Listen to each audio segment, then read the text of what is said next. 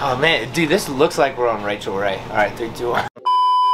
Hey, welcome back to another episode of That's the Way the Cookie Crumbles recipe segment. We're at the lovely Kitchen Table Studios. We've got lots of friends here. Chef Drew Wooton, among other hats that he wears, is going to cook one of his favorite meals, and he's come up with something. Actually, he says it's his favorite dish. What's it called?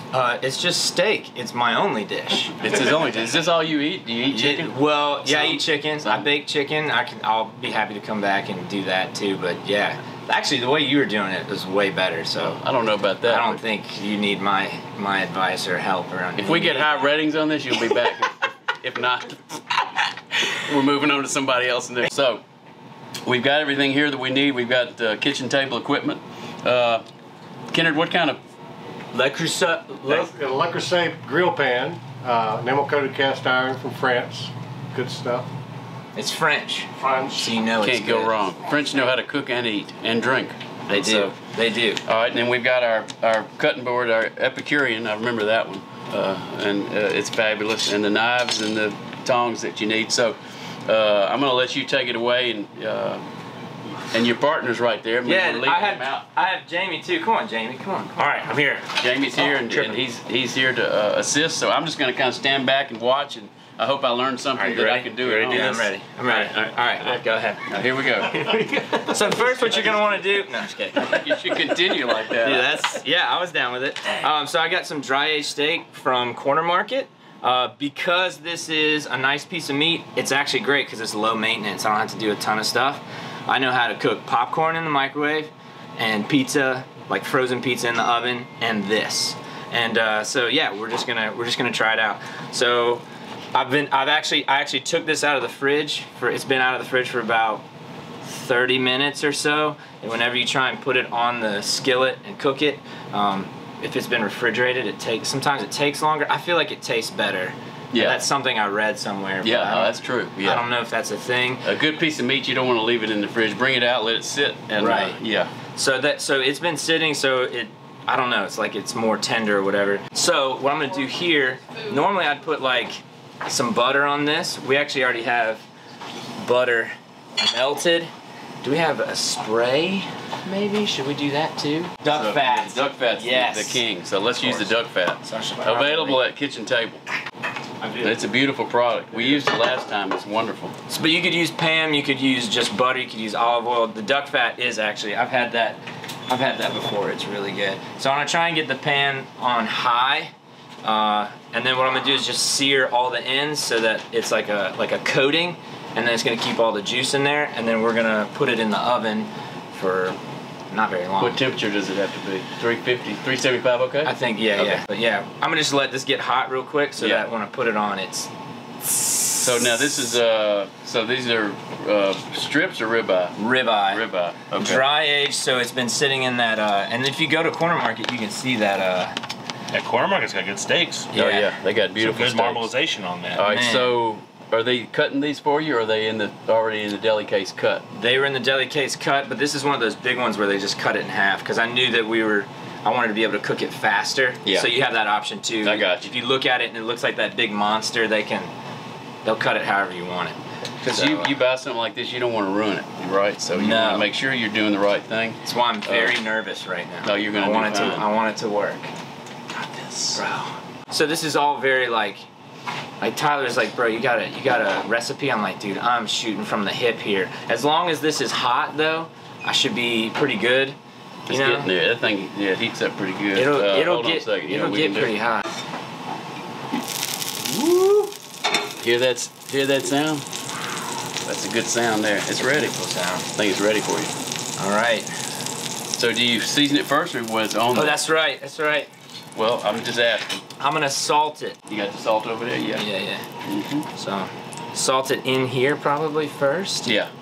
That way I don't have to clean up your mess. Yeah. I do enough of that at work and at home. Check out the technique. Oh look. Salt day. And that salt, Kennard, is... Kennard, this salt is this a sea salt? This is serious. This raptor joke's have got to go. This is serious stuff about the salt. We got to have it. Salt it like you mean it. Look at it. That's beautiful. You can get that here? Yes, you can. We have several different salts to choose from. Dude, that's not That's just nice, man. That's not just regular salt. No, that's beautiful. That's like a Can you kosher. see that? Can you see that at the house? That's not just regular salt. We're not messing around with. Oh yeah. So I mean, is this? I normally use Tony's a lot of the time. Yeah. And I kind of go too much flavor, but I just started doing this dry age stuff, so I don't want to, like with the, you know, my Walmart cut meat, I'd put Dale's on it and all that stuff. Like, what do you suggest for somebody, like, if they're maybe not using a super nice piece of meat, would you put more stuff on there? Yeah, I mean, you could put more. I think you got enough salt, and then there's garlic salt, but you really don't need. You could put some garlic on it, or you could put your Tony's. But I think you're. Oh, that's fine. Yeah, you put whatever you like. I think it's gonna work out good. What are you trying to cook to medium, or what do you? I like a medium rare. Yeah, okay. So I don't take a lot of time. And you can see it. Yeah. It's good. You can see it. Yeah. How it's cooking. Where's the thing at? The vinegar? Yeah. We're gonna have to talk louder. Oh, it's all right. Yeah, Vinegar's yeah. going on, so we're gonna have to yell so y'all can hear. Well, you can tell though that we're actually cooking. Look at this. That's beautiful. Probably could have left that on a little bit longer. No, it's perfect. It's got good grill marks on it. Look, it looked like it was on the grill outside. Well, and that's why, like, And this pan makes a difference. This If you pan. use a flat pan like that, Right. it's not going to get those marks. right. So you need this. And this is the what? Stove. This one Stove. Nailed it first time. That's what they say. They both are the same product, both made in France. Le Creuset's a little bit longer, about 10, 15 more years. Been around about 95 years, I In think. stock. I'm not sure what I have on grill pan. Because we have most. But those lines are perfect. I mean, you know, for that. You could do chicken too and whatever. I mean, fish like salmon. Right. Make it look nice. Right. The protein out of the fat in the pan, so that's part of grilling that's a little more health conscious, is it lets the bad juices drip away, something to consider. Right. But if you can tell, I kind of like cooking in a pan with the butter sauce. I just want to not burn it. That's really all I'm focused on. Well, you're not going to burn it. You're good. I'd let it go another 3 minutes. And then I'll get them on the sides too, just before we put it in the oven. And then... Oh, it's got to go in the oven too, right? You don't need much time there. Right, because right now we're not. This isn't the main. I mean, actually these are thin enough. You could probably just do it on the stove. Yeah. But you're just trying to seal in all the goodness, the juicy goodness. How long do you put it in the oven for then normally when you're at your house? 8 minutes. Hey, okay. You're probably good. Once you seal those, we're probably ready to go in the oven then, because it's cooked a little bit.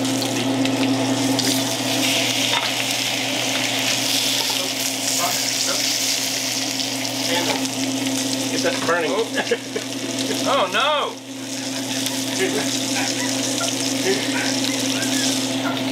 Water. All right. Well, it's bound to happen. And listen, Something was bound to happen. one of the good things is that thing burns good. If you're out in the woods, you got that, you can start a fire with it. You have your little fire starter and you go. We take a picture of that. Hey, you oak entered 1995. All right. Those Stop. things are expensive.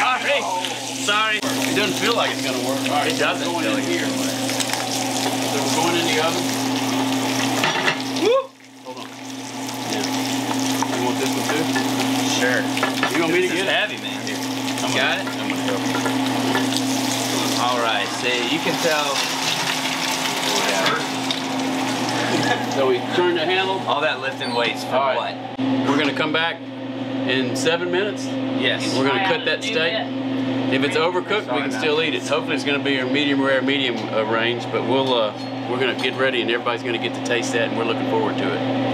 From Chef Drew and his assistant. Dude, I'm not a chef. I already burned something. It wasn't the steak. It was a. Chefs make mistakes too, Drew. Uno, dos, and tres. Oh yeah. It's gotta be done. It's like dramatic. So Dramatic.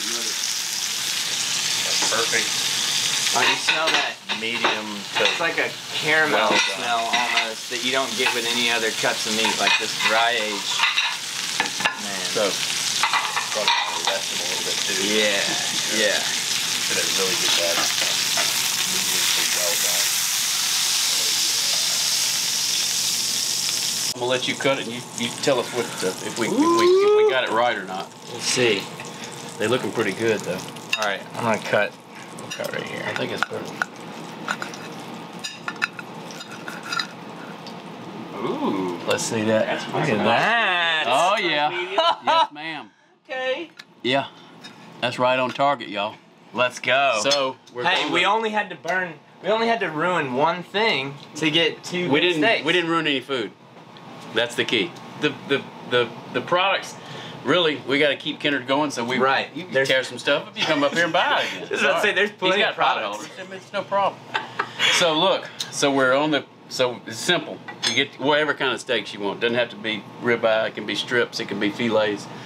You got a simple pan, a cast iron, with definitely with the marks on it. So we were prepped with the salt and pepper. So you were on the grill on the stovetop for how long? Not even 10 minutes, maybe 5 minutes. So 5 minutes or so. on each side, maybe 4 minutes on each side. Take it off, keep it in your pan. Go into the oven, which is at 370. This one's at 375. Probably 350 would be fine, unless you want it cooked more. And it came out in 8 minutes. We actually did that only in 4. 4 minutes. Yeah, okay, yeah, 8 minutes would have ruined it then. Right. Well, So yeah. 4 minutes was perfect. It's medium. If you want it medium well, you got to go a little bit longer in the oven. But basically what we're trying to say here is he's trying to prep it here to get it ready to go in there. So we're browning, getting the bottoms seared, so we keep the juices in on the sides and on the bottom and top, right? Yeah. Am I taking away from your flame here? No, that's fine. literally it. I So- mean, that was it, man. So and it's you know what to so I think you did good. yeah, we're gonna see. Go. Yeah. Woo! And tender, very Yeah. good meat. Beautiful, beautiful. Didn't burn it. So what's for dinner tonight? Steaks and maybe some potatoes, and that's it. That's all you need. Healthy too, man. Well, healthy. Yeah. So bon appetit from us three. Man, thanks for having us. Hey, enjoyed it. This was Thank great. you guys. This Yeah, was so much appreciate it. fun. Yeah, we had a good time. We'll have you on our show. I'm coming. All right, I've let's already got it on my calendar. Yeah, with That's how the cookie crumbles. Like and subscribe. Yeah. Hit that like button. please. Please. Please subscribe. Still got one in college. Dude, we all need support. I mean, I like this apron though. Well, you can have one. We need some logoed aprons that we're talking about. We need to get logoed aprons. So. Well, You too. Flat Toast Fine Foods or Cookie Crumbles. That's the way the cookie crumbles. That's what. Or Flat Toast Fine Foods. Or the Hardy Street Boyz. Or the Hardy Street Or Flat Toast Fine Foods presents. presents That's the way that. at the Kitchen Table Studios. There's lots of marketing here. Meet me at the table. Meet me at the table. There you go. Talking about testing the temperature. Yeah. Is that you do the thumb thing? You do the right here. So this is rare. When it's loose, you come out to medium rare, medium, well done. Are you supposed to do it? You can do it with fingers. I don't know too, about or something that one. like that. I wouldn't or- thought that one. I guess I did certain train under finger. a black hat chef, and he taught me how to cut meat. Really? Yeah. Oh, It's wow. like fillet. So cutting a whole fillet, and I did learn that. I feel like. Well, and also. It doesn't do any good if you burn the steak, though. Doesn't Right. matter how you cut the meat. You can buy some pots here. There you go. We got. Is it good? Is it good? When we were Chef's married, kiss. Is it good? When we were married 35 years ago, and they rock and roll.